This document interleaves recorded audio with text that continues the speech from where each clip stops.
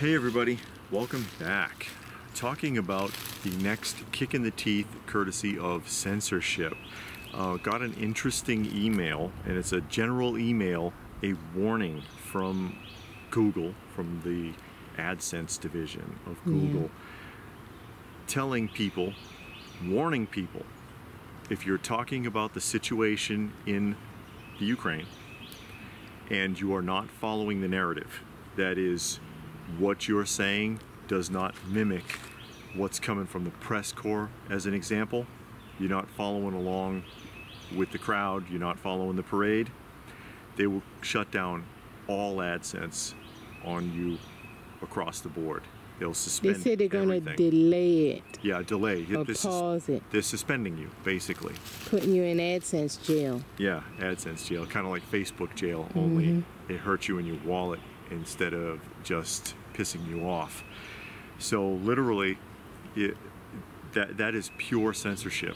If they're going to intimidate you out of speaking your mind, even if you're not necessarily disagreeing, they just decide that, okay, you know what, this guy's not really playing along, that they're going to punish you like that. That is pure censorship.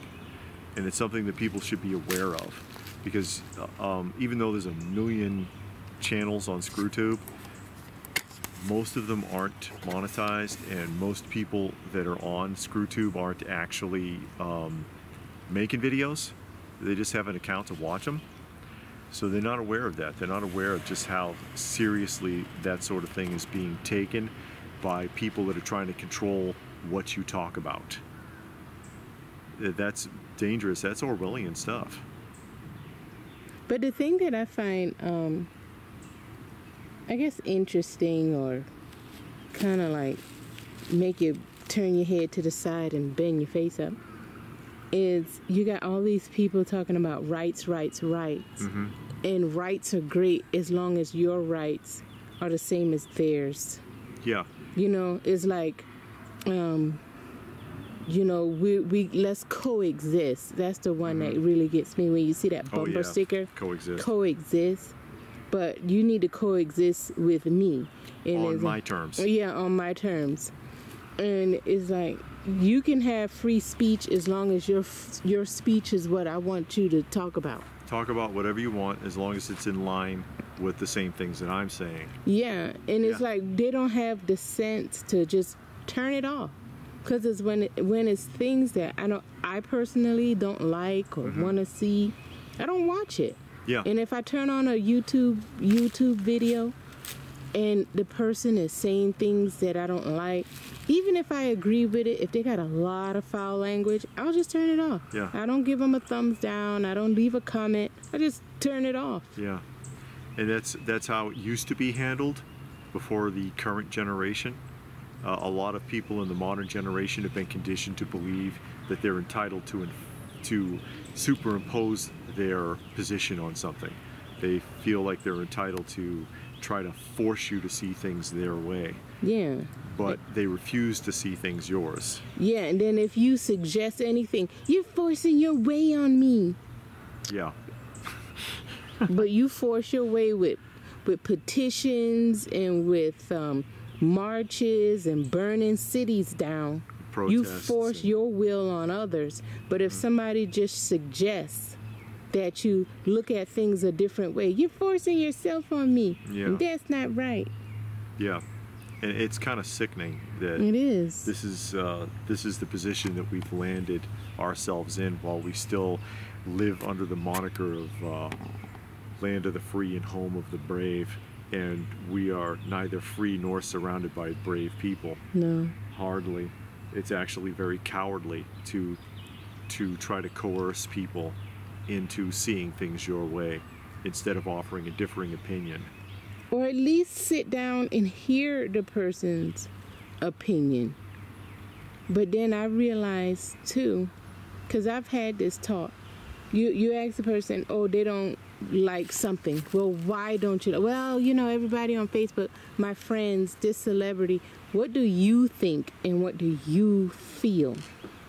And I remember I had a conversation with a guy one time, and he was saying, somehow or another, we were talking about churches, and he was saying why he didn't like a certain church. And I asked him why. And he had a full reason of his own that he came up with in his mind. And I was like, wow. And I told him, I was like, I'm very impressed, because nowadays, if a person have an opinion that's different, and you ask them, hey, why do you feel that way? They're going to tell you 10 things somebody else said. Because it's just wrong, can't you see? Yeah, or I read it on the internet, or I saw a YouTube video, but you actually had your own thought, and I thought that was impressive. Which is fine, whether you agree with the person or not. At least they have their own mind, and very few people do. I respect people that, I really respect people that have an opinion that they created themselves. Okay, you can say, well, also what helped me back this up is I saw some documentaries, I saw something, but I looked at that and it helped me come to this conclusion. Yeah. That makes sense, but not like, well, I'm in this Facebook group and everybody says, blah. That's groupthink. Yeah. That's groupthink. That's following the crowd. And what does the Bible say about following the crowd? Don't. Yeah. Turn the other way. Turn the other way. I can never remember that passage, but if the crowd is going in one direction, you go against turn, the flow. Yeah, you turn the other way. Because I can't remember word for word, but that's basically what it says. Yeah, and if you're not a religious person, you don't have to be to appreciate some of the philosophies that you'll find there. Yeah. Just throwing that out, because some people, oh, I can't believe, I've had people say that, I can't believe you would quote the Bible. What difference does it make to you? Yeah, what do you care? Just because you may not like the religious aspect of it, a lot of that philosophy is still sound, whether you believe in that stuff or not. So don't just dismiss it because of the source.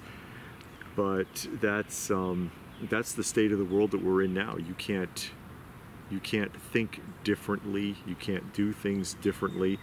I mean, there's always, that sort of thing's always kind of been around, but in the modern age of technology, it's much more enforceable. Yeah. It's much more enforceable by the people that are actually running the show. Yeah. And all we are is just a slave nation stuck in the middle of their struggle. I don't know if anyone else has gotten those messages or is aware of that. It's probably not something that you'd be aware. It's not going to get national news. No. I mean, because they're not going to be allowed to talk about it. They have access and control over the networks that you would see it on. So you're not likely to see too many stories on the subject. If you have any thoughts about that, or if you got a message like that, tell us about it in the comment section down below.